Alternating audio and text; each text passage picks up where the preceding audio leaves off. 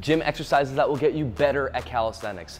What? Most gym exercises won't necessarily improve your calisthenics, but these definitely will. And I bet you've never tried these before. These exercises will break down the hardest parts to some of the most advanced calisthenic skills, like the pushing part of the full planche or the pulling part of the high pull-ups, and focus on building strength in those specific areas by separating and emphasizing on the intended muscle group and by mimicking the movement paths. Using the equipment and the machines you'll find right in the gym. Starting off with the first exercise, straight arm lat pull downs plus hold, using the cable machine. This move greatly improves your front lever, specifically to build the strength to be able to raise your body into the front lever position with your arms straight and locked out. This is also the main movement path that's required for the front lever. When doing an actual front lever, you'll need to do a lat pull down from a hanging position and lift your entire body weight with your arms straight into a horizontal position. Doing it with the lat pull down machine, you'll be able to focus more on engaging your intended muscle groups like your lats, rear delts, lower back, and your abdominals, and increasing those repetitions to really focus on the specific part of the front lever. Without a machine, the only other options you have is doing a regression or progression to the front lever, but I find this to be really effective when doing it with a machine, especially because you can go up smaller increments in weight, filling in the gaps between the progressions. To perform this exercise, you want to have a solid grip, slight over grip, scapula is retracted and brought down, squeezing your core, engaging your lats, leaning back slightly at an angle, having a staggered strong stance in your legs. You're going to pull the bar down, meet your quads, and come right back up. And when working this exercise, you want to control the ascension as well as the descension. You can also change up the form and not have your scapulas retracted back, but rather protracted forward, and with your feet together and your body in a straight line, mimicking the position of a planche. And doing your lat pull downs in this position will improve skills like handstand to full planche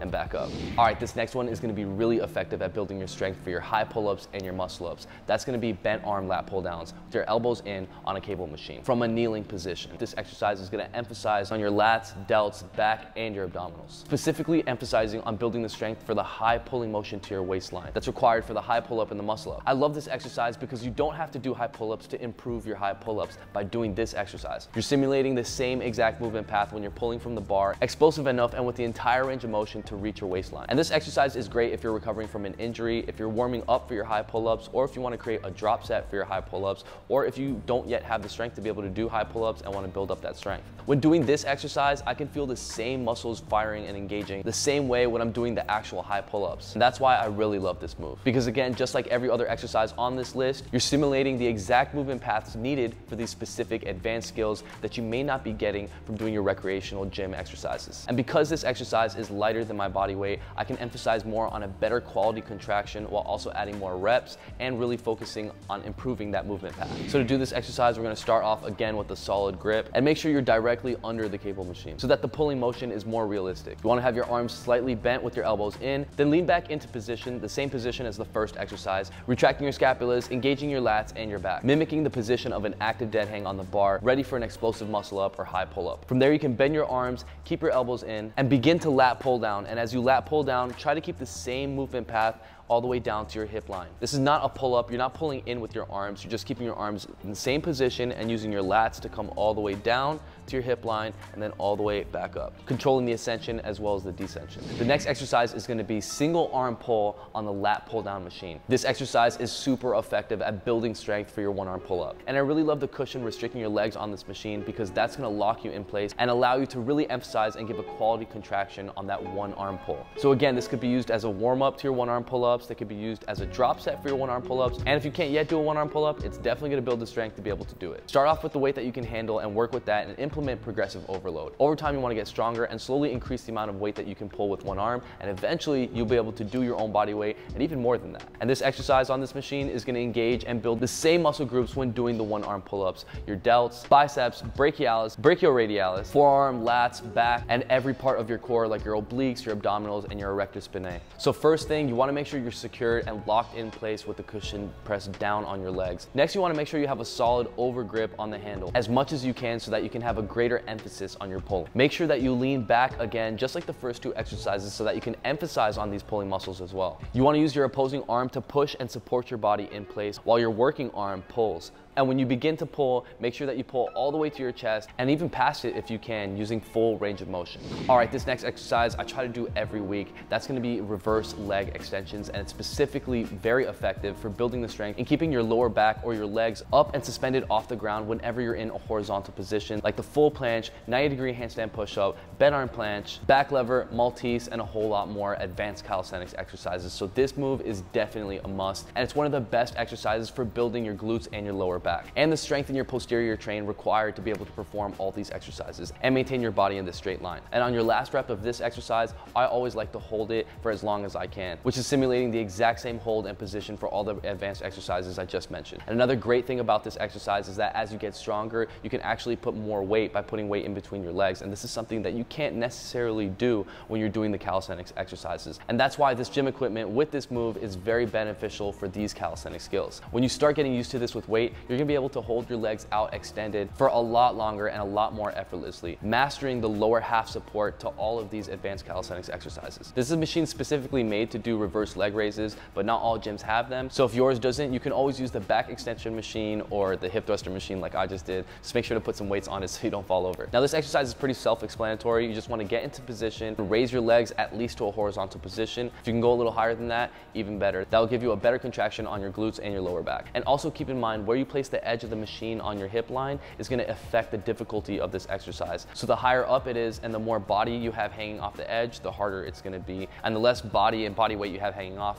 of course, the easier it's going to be. So play with that, and as you get stronger, try to move further off the edge. For the next exercise, we're going to stay on this machine and go for back extension rows. This exercise is going to directly translate the strength to be able to do front lever pull-ups. And like I said about the last exercise, the more you're hanging off the edge of this machine, the more difficult it's going to be. So keep that in mind if this is your first time trying it, and actually try to work towards that over time. Now this exercise is done just like a normal back extension if you've ever done one before. You start with your upper body hanging down from your hips, and then you raise your upper body up. When you do that and your body gets to a straight line, the contraction you feel in your back and your posterior chain is the same exact feeling when holding a front lever. And that's why I absolutely love this exercise. And from this position, you can pick up any amount of weight that you want and begin to row, which you can't really do when doing front lever pull-ups. You can only row as much as you weigh, unless you do an easier progression like tuck front lever pulls, and even still, it's hard to rep out. Doing this exercise, you're gonna easily be able to build your strength, working your way up the weights and pulling in the same exact movement path that you would in front lever pull-ups, to your waistline area and back down. There's really not a better way to simulate the front lever pull-ups as effective as this exercise. So I highly encourage you to incorporate this exercise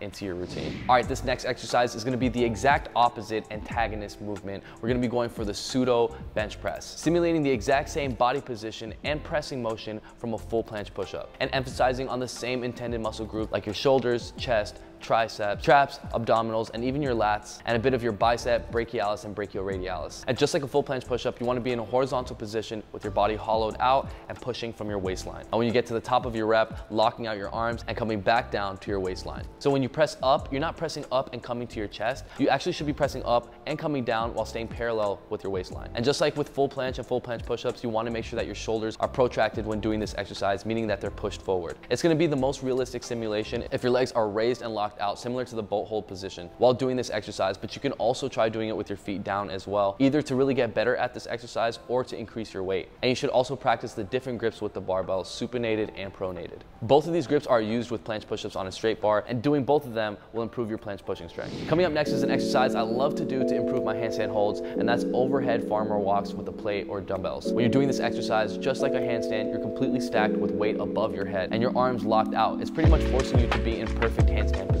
But the best part, like all these exercises, you don't have to hold your entire body weight over your head. And that can be beneficial for the many reasons we already covered. Whether you're recovering, you're warming up, you're creating a drop set, or you're just trying to increase your hold time or reps and get a better quality contraction, which will also improve the skill over time. So when doing this exercise, grab a weight and hold it directly over your head with your arms locked out and a tight grip, and start walking, or you can just stand there. And the more you do this, the stronger you're gonna get. And over time, when you start doing your handstands, you're gonna feel that you're a lot more lighter and they feel a lot more effortless. And your handstand is utilized for a lot of other exercises like your handstand push-up, 90-degree handstand push-up, even your one-arm handstand. So developing the strength in your handstand is going to translate to so much more, and that alone is worth incorporating this exercise. When doing the overhead farmer walks, just like your handstand, you're going to be emphasizing on your back, your shoulders, your core, and your arms. And when holding the weight over your head, not only do you want it to be directly on top so that you're completely stacked, just like a handstand, but you also want to be actively pushing it as high as you can, stretching as long as you can, just like in a handstand, and trying to get the weight that you're holding to the ceiling. Now Now to add on to the last exercise, this one is really gonna improve your pushing strength in your handstand push-ups. That's gonna be standing military press with the barbell. Again, one of my favorite gym exercises, and I've been doing this one for years to really feel effortless when I'm pushing my handstand push-ups. And I can personally tell you that it really works because this was an exercise that really broke through me finally being able to do more than just 10 handstand push-ups in a row. Now this may not help you with balancing in your handstand or your handstand push-ups, but it will definitely be able to give you the strength and the power to rep them out like nothing. And just like every other exercise on this list, we're simulating the same movement path for the skill that we're training for, the handstand push-up. When doing this exercise, you actually want to make sure that you're doing it with your elbows in. That's going to emphasize on the intended muscle groups and utilizing better form with your triceps, your shoulders, your back, your core, and even your traps to support this exercise. So throughout the full range of motion for this exercise, just try to make it a point to not flare out your elbows. And you can also try this exercise supinated as well. You may feel it emphasizes even more on your frontal delts. And this is still a hand grip that could be utilized in calisthenics skills when you're pressing on a straight bar as well. And just like all the exercises on this list, you want to incorporate progressive overload and slowly start to increase the weight over time. The only way to increase the weight on your handstand push-ups is to gain more weight or pick yourself up a weight vest at chrisheria.com. We have different weight vests of all colors, weights, and sizes. And having a weight vest is like having a whole gym in one piece of equipment. So if you do want to take your training to the next level, make sure to stop by chrisheria.com and pick one up for yourself. It's a piece of equipment you'll be using to get an edge over every other athlete for the rest of your fitness journey. All right, coming up next is an exercise that's going to give you insane straight arm strength. What is that? That's being able to hold your entire body weight with your arms locked out completely straight, which is required for exercises like the full planche, Maltese, and even full planche push-ups. And this exercise is actually the best way to build your straight arm strength. I like to call them dumbbell lateral tap raises with a hold at the end of the last rep. The raising stimulates the strength and the motion that you'll need for raising into a full planche or Maltese, and the holding at the end translates the hold that you would do for the actual move. And this is gonna build the same muscles in your shoulders, your core, your lats, and even your bicep, brachialis, and brachioradialis. So in doing this exercise, you first wanna start off with some very light weight to really get used to working with your arms straight and to build your straight arm strength. When working with your arms straight, you're gonna be also using your tendons and ligaments, and that takes a lot longer to build and it's more prone to injury. So you really wanna make sure to go slow when increasing your weight. Start by holding your dumbbells with a strong grip and supinated while protracting your scapulas forward as if you were simulating the same position of a Maltese or a full planche. Protruding your shoulders forward and exposing the ditch of your elbows while trying to get your hands as far away from your body as possible. All of those are gonna ensure that your arms are actually locked out. And that's very important because we're building our straight arm strength. So when doing this exercise, you want to make sure that you're not doing it even with a little bit of a bend in your arms. It's important that you actually feel the pressure in the ditch of your elbow to ensure that your arm is actually locked out when raising and you're building your straight arm strength. So from this position, we're going to squeeze our core, squeeze our grip, keeping perfect form and technique while raising the dumbbells to a horizontal position and eventually over your head and tapping them together. From there, you can begin to descend and really control the descension so that your arms do not bend as they come down. And when your arms become straight out into a horizontal position, you want to pause at least for that moment to solidify that hold and that straight arm. Really give a second squeeze, a second contraction in your grip, and then you can begin to come back down. And remember, on your last rep, you want to hold that position for as long as possible. You could even try playing with your wrists, turning your hand more supinated or in a neutral position, and then eventually come back down nice and slow and controlled with your arms straight when you're done. Now for the last exercise on the list, we're gonna be going for straight arm frontal raises with the barbell in a boat hold position and holding the last rep at the end. This move improves your planche to handstand press and your handstand to full planche, and it gets you insanely strong. Using the same movement paths and emphasizing on the same muscles, as well as form and technique with your arms straight and locked out, raising as you raise your upper body as well, keeping your legs straight out and engaging your core and your lower body. Now, keeping your arms locked out and straight and pressing your entire body weight up and down takes an insane amount of strength, and even the most skilled athletes, sometimes they can do a lot more and sometimes they can do a lot less depending on the day. But with this exercise, you can use a lot less weight and still train the movement path and still strengthen the muscles that are going to improve the skill set. And it's actually pretty hard to simulate this straight arm pressing movement, even with calisthenics. Because this move is pressing with your arms locked out, it's a lot easier to start with lighter weight, but when you're doing this with body weight, even a portion of your body weight may be a lot and will feel really tough. So if you're having trouble finding progress in that area, this will definitely find it for you. And as you get better at this exercise, you're gonna be going up in weight, increasing your straight arm strength, your pressing strength, and making all straight arm pressing exercises a whole lot easier while having a lot more power. So to do this exercise, you wanna really start off in a boat hold position with your legs off the ground and your upper back off the ground in a hollowed out position, and holding the barbell with your arms completely extended and locked out above your waistline. And on your last rep, when you're coming down, try to hold that starting position again, solidify that squeeze, keep your arms locked out and give a second contraction, a second squeeze in your hands and hold it for as long as possible. This is going to simulate the position of a full planche hold.